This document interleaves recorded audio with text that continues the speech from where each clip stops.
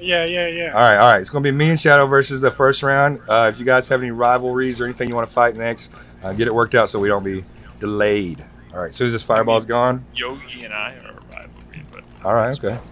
Maybe this time. One-sided. Nigel, are you still running the bug skin? No, I'm on... Oh, wait a second. Oh, baby. Enlighten versus Heck and Soul. When the fireball leaves, that's when it's time to start the show. Good luck. Heck and Soul versus Enlighten, you guys. This is Enlighten on the left, Heck and Soul over there.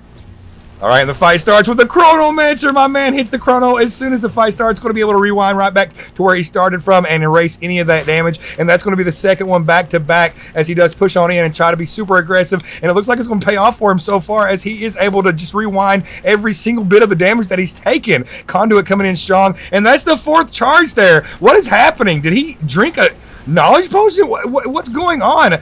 Wait a second. What's happening here? Oh my god. Did you drink a knowledge pot, dude? All right, Stony Baker versus MDK, and when that fireball is gone, that's when it's time to get it on. Frostland's coming in big time as the spring step does close the gap and dodge that incoming damage, but it looks like it will be Stony Baker that hangs in the air for a little bit too long, but does not get really punished for it. Instead, is able to push on that damage and put a lot of damage onto our Frostborn here. Fireball coming from up above, and it looks like MDK will go ahead and shift focus on over for just a second, but now taking a little bit more damage from that fireball, from that conflagration. Goes up in the air to throw out a nice flash freeze and frost lance, but can't now make it happen yet, but does have a nice little high to ground advantage now. We see the Pyromancer moving on in using that spring step, and a beautiful spring step at the last second from MDK to dodge the fireball and throw down the winning frost lance. MDK is insane, dude. And the fight has begun. Starts off with a little bit of a preeminent flash freeze to keep himself safe and followed by a frost lance, but cannot make it happen. Instead, some big fire and some DF explosions close by. But it looks like Coach PK has been able to stay pretty safe so far. Frost lance coming after frost lance, and it looks like our Fate Weaver will be very, very in trouble here as Bare Hands closes the gap and wants to do some big damage and almost takes Coach out, but will fall to the hands of a Noxious Flame and a little bit of a fireball to the dome. Very, very interesting. Did push in there at the last second to be aggressive, but did not end up taking the victory. Nice. All right, nice. All right, main Magi versus who's the protege? Scott. All right. Fight starts right away as they do not wait for the fireball to be gone whatsoever, but it looks like they're both in on it, so it's all good. Closes the gap very instantly as the flash freeze does slow down Mean Magi a little bit, but will not be enough as Scott manages to take that toxic slap and that fireball to the face of the opponent and win that victory very quickly. Nice. That was a quick one, dude. All right, rival match, you guys. Onyx Sonata versus... Oh, ow! What? Ouch! Okay, Yogi versus Onyx.